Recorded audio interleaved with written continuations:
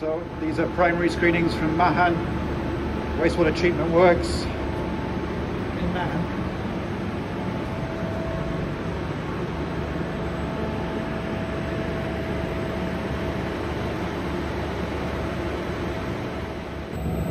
So the material is dropped down through the airlock system from the top through the feed hopper, and we have enough material sitting over the screws to provide sealing again of the material over the screws. The material is fed through the conveyor into the loading hopper at the top. We have an airlock system which releases just the right amount of material at a time, whilst maintaining a perfect seal to stop the air getting into the primary chamber. The material is propelled by individual motors on the screws, the augers. The material passes down the primary chamber over the course of a number of hours. It may take an hour or more for the material to pass. We control the amount of air allowed into the primary chamber through a series of Belima valves. At the moment they're all closed, so there is absolutely no air being introduced into the primary chamber. The system is working in steady state. As we look across the bed of the primary chamber, we can see that there are no flames being generated on the material, so we're having pure gasification. The flames are generated when we add the combustion air on the far side of the aperture into the secondary chamber. The synthetic gases which are generated in the primary chamber are extracted via an ID fan, which is pulling all of the gases through the process. The synthetic gases are combusted by simply adding combustion air, which is controlled through this valve. The air, when it meets the oxygenated air, when it meets the synthetic gases, causes spontaneous combustion, and then all of those synthetic gases are thermally oxidized in the secondary chamber, passing beneath the primary chamber and sustaining the autothermic reaction. The gasifier is a very well insulated box, and the amount of heat needed to sustain the autothermic reaction is not that great. So we end up with a residual heat in the exhaust gas, 750, 800 degrees plus.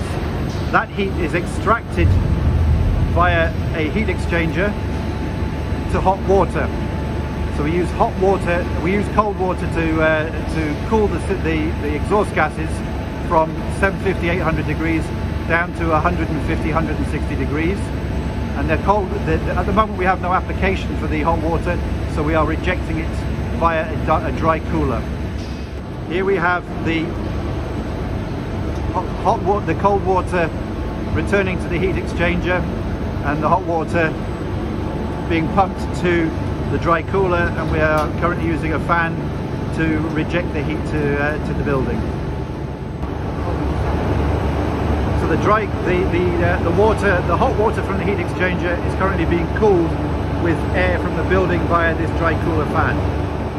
So the balance of the exhaust gases, cooled exhaust gases at maybe 150, 160 degrees Celsius, are filtered via a ceramic filter. The ceramic filter removes any remaining particulates which are collected on the surfaces of the ceramic elements.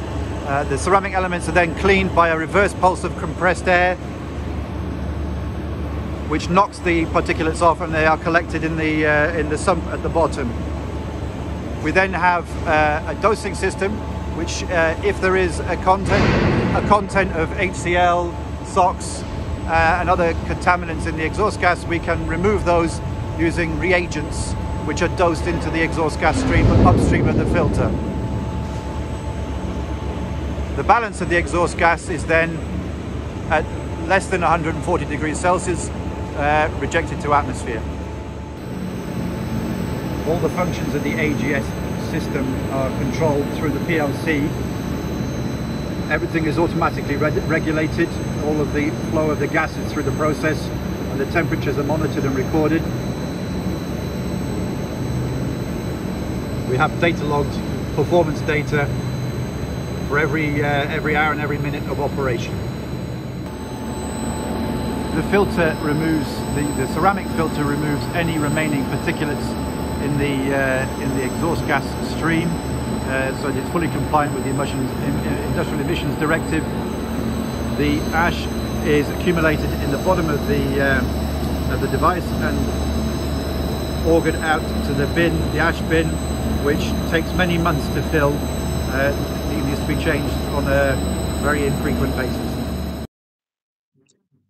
The residues from the process are a mineral flinty ash, which is completely denuded of any organic content, and this material has a end-of-life application as a mineral for construction materials.